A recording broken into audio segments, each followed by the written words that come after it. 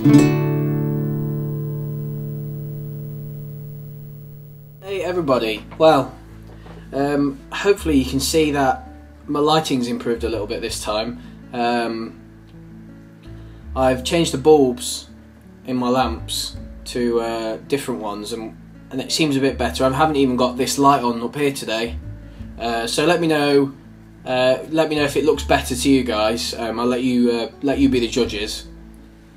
Today we're going to do a quick review of an interesting snuff, which is the Fribourg Treyer F&T, and it's Bordeaux.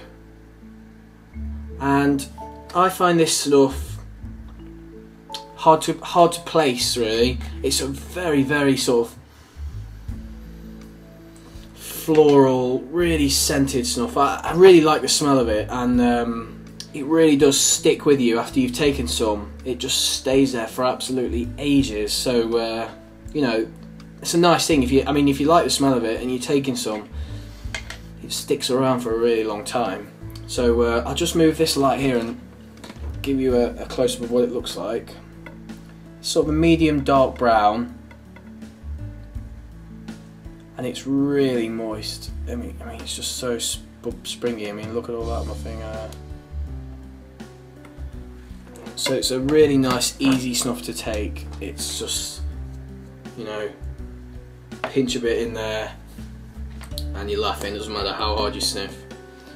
The only problem with these is I love these little jars or tins, but you know, once you've got past the first sort of half-inch down, it's hard to pinch it out. So what I've started doing is, if you use your finger to scoop some up, and then you can pinch it in your fingers like that, and it's a bit easier than trying to pinch it all the way down. Or use a snuff spoon if you've got one.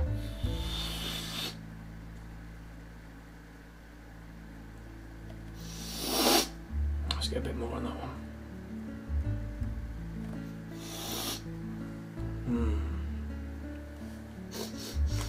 I mean, it's such a complex snuff. It's really nice. So floral. And what the description of this one says, it's a blend of Zimbabwe dark fired and flue cured stem tobacco.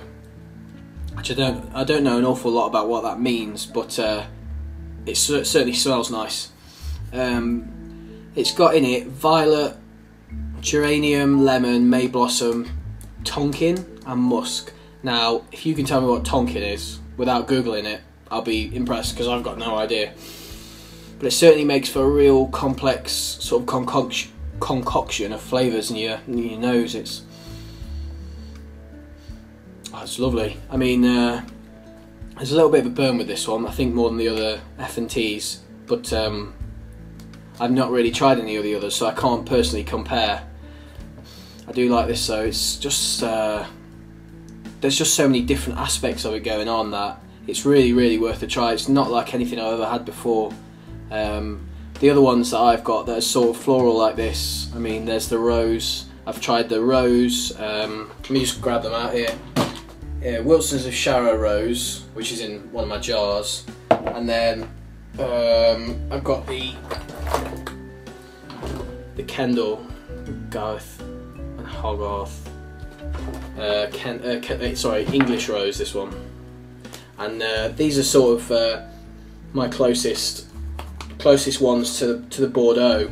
I suppose the other one, there's the Jasmine as well, which is quite a nice one. But it's such a complex mixture of flavours, this Bordeaux. It's in a league of its own, really, in terms of complexity.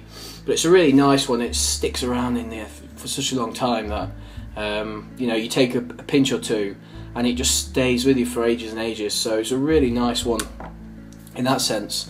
So I definitely recommend trying it. If you've not tried it before, you know, why not give it a go and see what you think. Tell me what you think if you have tried it. I'd be interested to find out how much you guys like it. I've heard good things, really. I've not heard many negatives about it, so let me know, especially if you don't like it. Let me know why as well. So yeah, that's the Fribourg Treyer Bordeaux.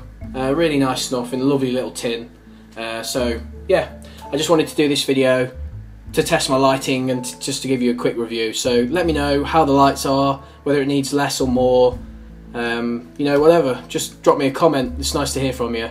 Thanks for watching, guys. See you soon. Bye bye.